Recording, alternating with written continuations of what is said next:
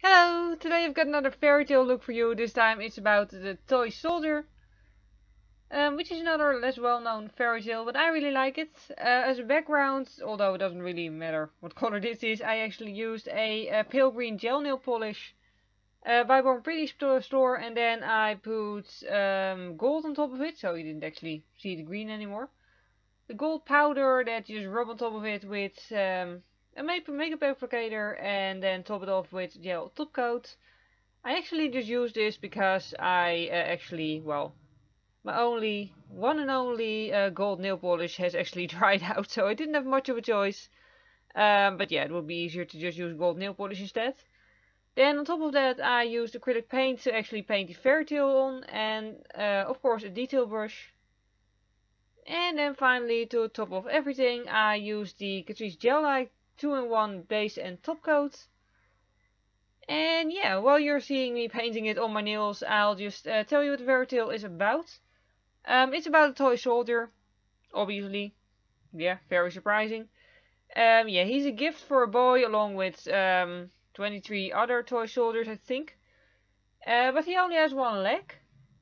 So yeah, obviously the Fairytale is about him because he only has one leg, so he's special.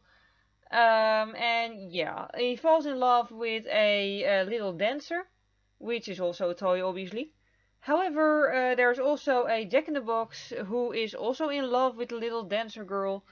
And yeah, obviously he doesn't like the toy soldier very much because, of course, the dancer likes him as well.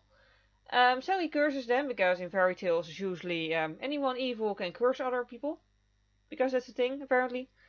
Yeah, he curses them so that they'll never be happy together, and then because of that curse, the little toy soldier falls out of the window and he gets found by some boys who put him in a paper boat and then start playing with him.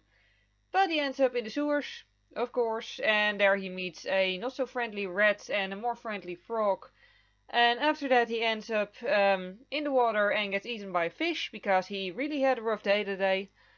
And the fish then gets caught by a fisherman, who then sells the fish at the marketplace, where it gets bought by the servant of the family whose toy soldier it was.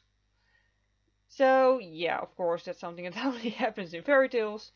But through those strokes of fate, he ends up back at the table in the room of the boy, where he again meets the little dancer. And yeah, but because of the curse, of course, they can't be happy, so he falls into the fireplace and melts, because, yeah, some fairy tales are pretty gruesome, I guess.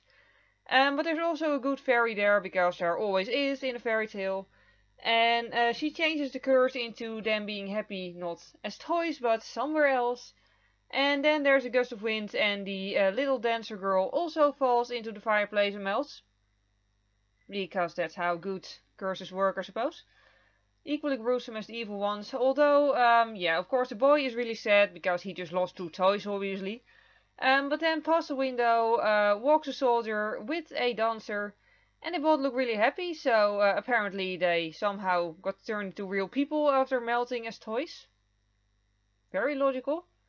But either way, in fairy tale logic it works, so I guess that's a happy ending. And yeah, the reason I liked it so much as a child is because I was the sort of child who always, really felt like our toys were really alive. So I thought it was a nice idea, so that if they would get lost or something, they would live happily ever after somewhere else.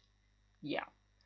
Either way, yeah, it was just a fun fairy tale, and I had a lot of fun painting it on my nails.